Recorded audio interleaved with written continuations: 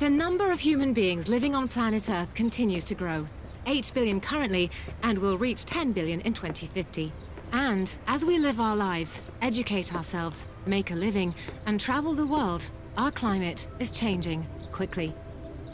Our world is mobilizing. We need to reduce CO2 emissions. VINCI Construction's ones, of course, but also those of all citizens in their day-to-day lives, by allowing everyone with the use of infrastructure, buildings, and low-carbon equipment.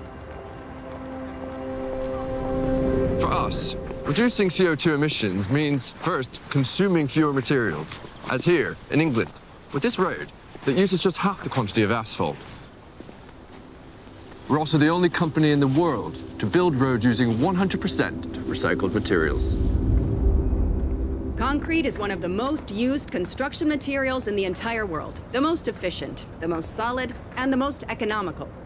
On our work sites, we're reducing the quantity of materials used, like right here, with a concrete floor that delivers the same performance while using less concrete. But our commitment goes further. To reduce the concrete's carbon footprint, we worked hard with our partners and designed new formulations that considerably reduce our CO2 emissions. And we are committing to using 90% of this low-carbon concrete by 2030. Our structures are also made with steel. The steel inside these walls is already almost 100% recycled. Additionally, we are innovating for ways of using less amounts of steel. Like on this project, our engineers have installed special concrete walls without metal reinforcement. But tomorrow, we'll need to go further.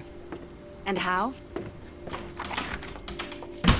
Here, for instance, we've analyzed and rethought the life cycle of this building by envisioning how it will be in 10, 20, 30, or 50 years, and how we can recycle its building material over a longer term. Everywhere we're building, we need to reduce transport costs and favor shorter circuits. We just started on this site. Thanks to two-way freight, no truck travels empty. Each truck arrives with rubble and leaves with recycled materials for the work sites. It's a perpetual resource. Construction involves soil treatment and remediation. Every year, this material recycling platform receives more than 250,000 metric tons of sediment and soil by river. It's treated and recycled thanks to innovations, such as biological treatment. But to stay green, our blue planet needs us to accelerate low-carbon mobility initiative. That's why today, everywhere in the world, we are helping to develop public transportations, trams, buses, railway lines, and bicycling lanes. We are also participating in the energy transition, whether with today's wind turbines or tomorrow's hydrogen. Along with these buildings, we are taking part in one of Europe's biggest renewable energy projects. Inventing the future is our toughest challenge. We are devoting all our skills to developing fusion energy so that we can one day have, all of us, an energy source that's inexhaustible.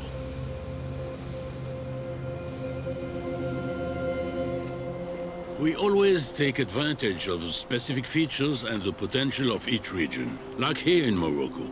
Here, nature helped us by supplying energy. This is done by preserving water resources. And that's thanks to a new kind of electricity generation plant.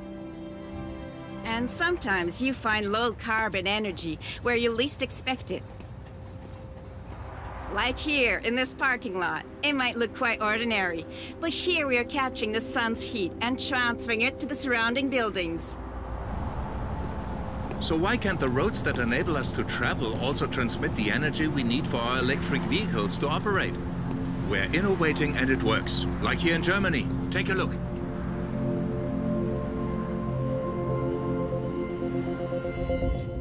It is our responsibility to gather as much energy everywhere that we can. From roads, sure, but also facades. The facades of our buildings can produce energy for our homes, our offices, even this school. It's something to consider that 25% of CO2 emissions come from the energy consumed by buildings. But taking action doesn't just stop at new buildings. For example, here we are renovating over 1,000 apartments to make them energy efficient. Our new buildings comply with the most stringent standards in terms of eco-design and low consumption. We're also exploring alternatives using biosource materials just like this building. The structure is comprised of responsibly produced wood. Sustainable water management, and especially safe drinking water, is of great importance everywhere in the world. We are a key player in hydraulic works that preserve this valuable resource. This plant here in Benin treats the wastewater that is then used by nearby market gardens. To continue building, we also have to preserve the world's ecosystems.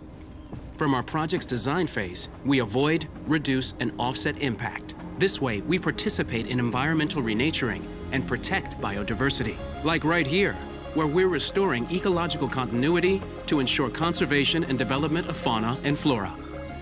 But it's also in the heart of cities that we're restoring nature to its rightful place, improving living conditions for all. Everywhere in the world, our culture as builders involves us in developing useful projects that support the ecological and energy transitions.